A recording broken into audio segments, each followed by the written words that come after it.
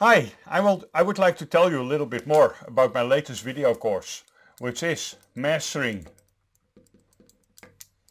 SELinux.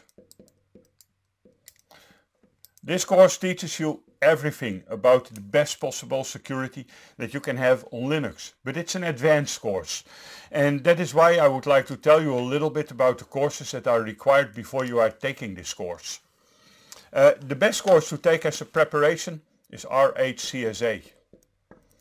You can find my RHCSA complete video course to prepare for that, but in RHCSA you will learn enough about the Linux operating system to prepare for mastering SELinux.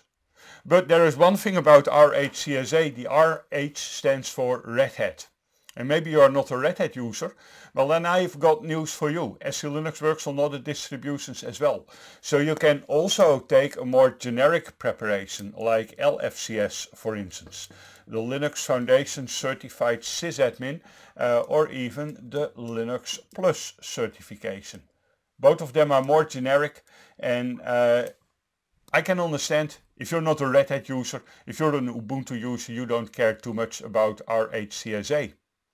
Now if you are still at the beginning of your learning experience, then before taking either of these courses I also recommend you take Linux Fundamentals.